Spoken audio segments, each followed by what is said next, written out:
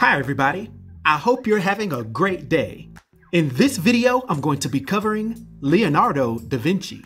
He made his first appearance in Mystery Tales, issue number 41, that was released in February of 1956.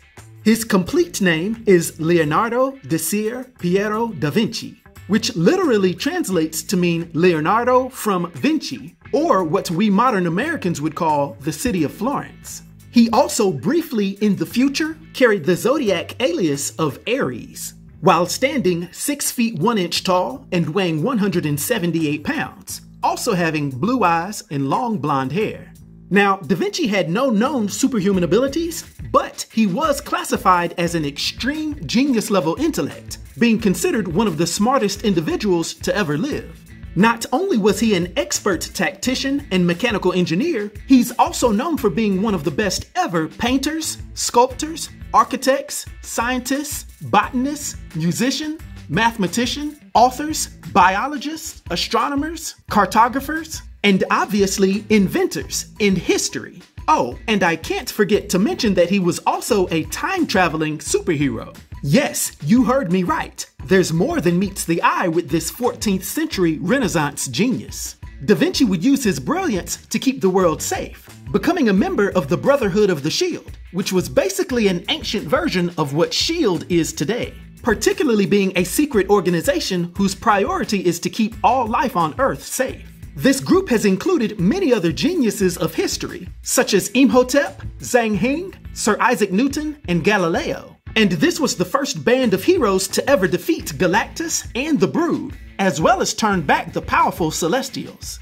Now, always seeking knowledge and learning, Da Vinci would take it upon himself to study the Phoenix Force after a messenger from Kunlun reached out to him. He would help the Iron Fist of this time to earn her title, giving her the support and direction she needed to take on S.H.I.E.L.D the Undying, while simultaneously using his telescope to keep a close eye on the coming Phoenix. Around this time, he would also observe a dark spot growing on the sun, which would prompt the genius to build a suit capable of flight into space, actually using it to go take a closer look at this mysterious phenomena.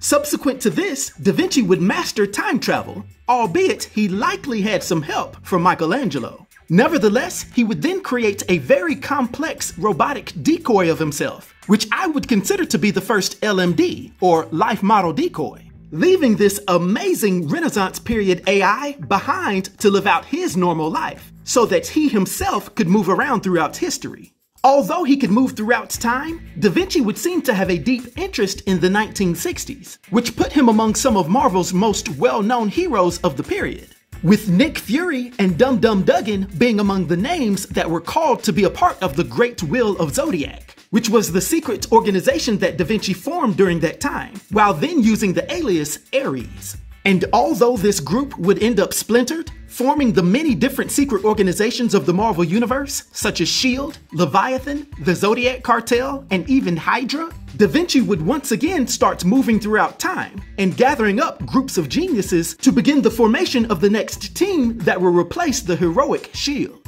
Now, for his abilities and his influence on the Marvel Universe, for my 1 to 10 rating, I'll give Leonardo da Vinci a rating of 6, which is an expert rating.